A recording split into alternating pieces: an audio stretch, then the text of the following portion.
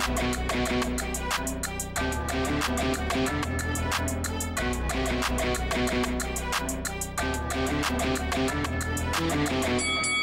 guys, welcome to Boxing Squared for boxing news and views from around the internet.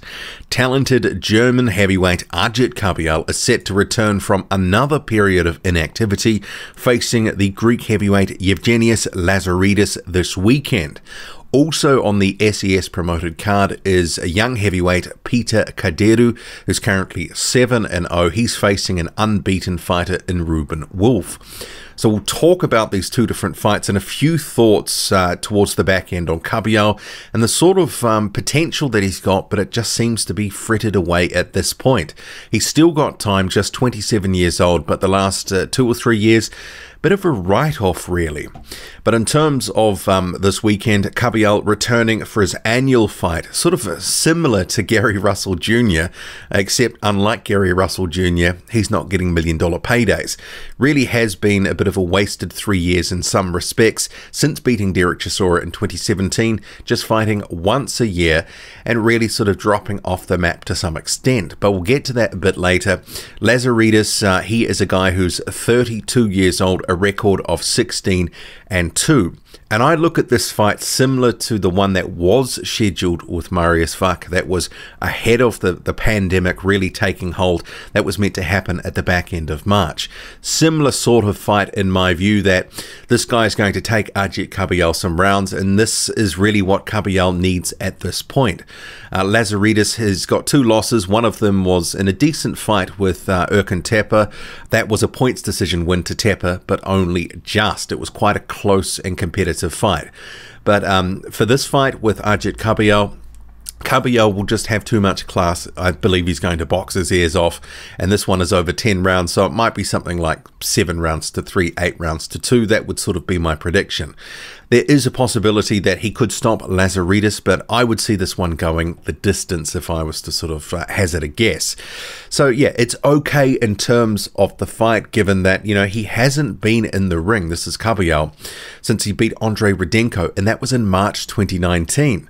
So it's been a long time between drinks. It's over 12 months now, and it would have been a year out of the ring by the time he fought Marius Vuk if that fight had have gone ahead back in March earlier this year. So it is a case of the last few years, it's been a wasted sort of time, and not exactly sort of stepping up to where we would have thought he would have gone. But I think he will be better for the rounds and the activity in this fight. 27 years old, 6'3", good boxer. I think he's going to outpoint Lazaridis in this one. And this is in a card that SES is putting on in Magdeburg, Germany, and apparently there is going to be some fans in attendance. So it's a little bit surprising, but I guess they must feel confident about whatever protocols they're going to have in place. So I think this will be a good tune-up for Agit Kabayel, but nothing more. I don't think Lazaridis is really going to trouble him, and if he does, that certainly is a bit of a red flag for Agit Kabayel. He is a guy that I rate as a top 15 heavyweight, but it's sort of hard to keep him in and around that level based on the inactivity. But every time I see him fight, I'm impressed, and I like what he brings, his attributes. He's got decent size, very good skills, very good mover, and I think he's got underrated power too.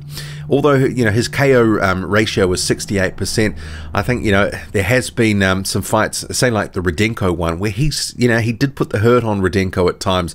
So hopefully he gets through this fight, gets some rounds, is the better for it, doesn't get cut or injured, and we see him back soon. And I'll come to him a little bit later in terms of the what next. But first, we'll just touch on Peter Kadiru, 23 years old, currently 7-0. He's facing a guy called Ruben Wolf, and BoxRec doesn't even have a photo of this guy. So this promotional poster is the first I've seen of Wolf. I'm not familiar with him, but just running down the record here on BoxRec, he's 5-0 and all 5 wins, but the record's very Christopher Lovejoy-esque. He's got 5 wins against guys that have all got 20+ losses on their records.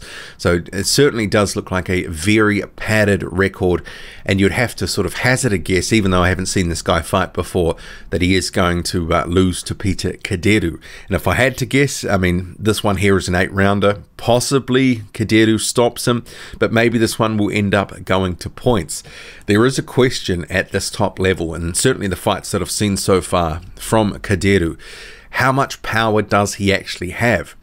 He was a very good amateur, but there's a question about his transition to the pros in terms, one, the power, but also is the style really sort of crossing over well? I'm just not so sure, but I need to see more. And, you know, obviously at this stage in his career, 7-0, he's a guy that came into the pros with a bit of buzz and a bit of hype because he was a good amateur, but he really is just easing into it. He's still looking relatively raw in these early fights, as you would expect to some degree, but maybe he isn't as further along as some people originally thought of him. But I expect him to win this one. I expect Kabayel to win this one. And the what next for Kabayel is an interesting question, because a lot of people forget he signed a co-promotional deal with Top Rank to fight on ESPN. He would have been fighting in the United States, starting the next chapter in the United States, if it hadn't have been for the pandemic. As it was, he was meant to be fighting in January of this year in the United States for his first Top Rank fight. That was meant to be against Victor Bisbal. But what happened? There was some visa issue. He had to get that sorted. Then all of a sudden, you know, there was some concern about the pandemic, and he had a fight scheduled in Germany for the end of March against Marius Vuk. That was going to serve as a tune-up fight, you know, and he would have won that one. I have no doubt about that. And I know that there are some people who are a bit higher on Vuk now because he gave an out-of-shape Dillian Whyte a good fight. But Vuk was never going to be beating Agit Kabayel. And, you know, I'm almost offended that people think that would be the case at this point. Vuk is a shell of a shell at this point.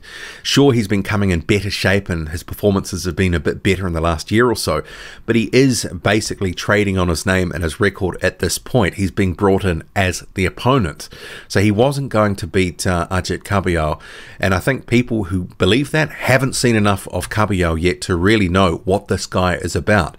But hopefully, once things start, you know, dampening down with the pandemic, that he is able to resume his career, this is Kabayel, in the United States and get into some of the fights that he should be in, because arguably there's some good fights, in-house fights, Top Rank loves in-house fights, to be made at Top Rank on ESPN. There are guys like Oscar Rivas, there's Carlos Takam, Bryant Jennings, there's some names there he could very well fight and beat. I believe at the moment he would give Oscar Rivas a very good fight. That's probably the closest of those three, but he beats the other two guys all day. But what do you make of it all? Agit Kabayel back in the ring this weekend versus Evgenios Lazaridis, and Peter Kadiru, the young prospect, against Ruben Wolf. Drop a comment, loud and often, hit like, hit subscribe, follow me on Twitter, boxing_squared. I'm out.